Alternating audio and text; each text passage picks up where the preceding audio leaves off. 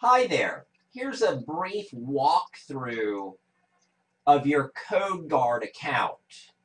Here's the dashboard, and it's giving you a summary. Here's one total websites, 100% backed up, 3 total databases. So here's your site.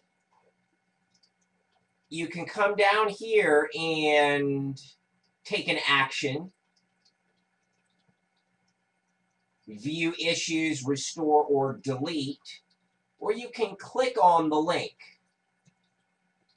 And it gives you a nice little linear timeline. So July 14th through July 17th. In this color, it tells you how many files were changed. So 4 files were changed on July 14th.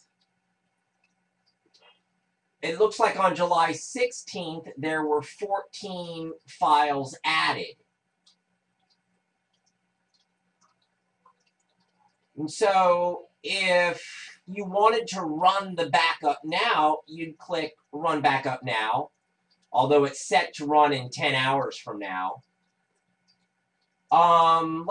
Let's take a look at July 16th. We'll click the details.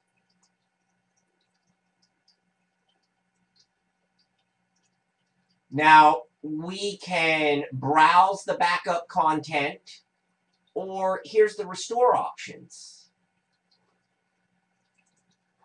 And if you notice right here, Gaurd is asking for your help.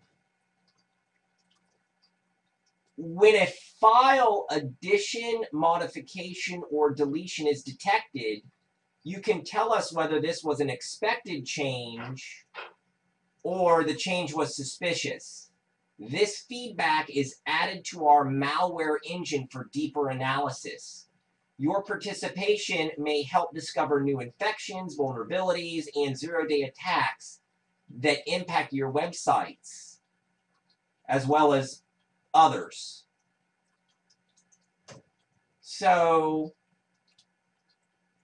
you could go through here and, this looks like something legitimate. You go ahead and click the check mark on the ones that look legitimate, and that helps the algorithm of Gaurd. But that's completely an optional thing. If you click restore, it's going to give you these options. Automatic restore.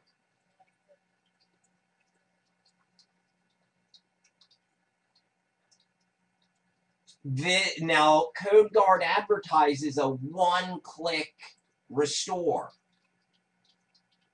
And that's where you do it. Alternatively, here is the master backup. You can download your entire site. Now, this would be good if you are migrating to a different host or server. From what I can tell, this automatic restore will only restore back to your existing host.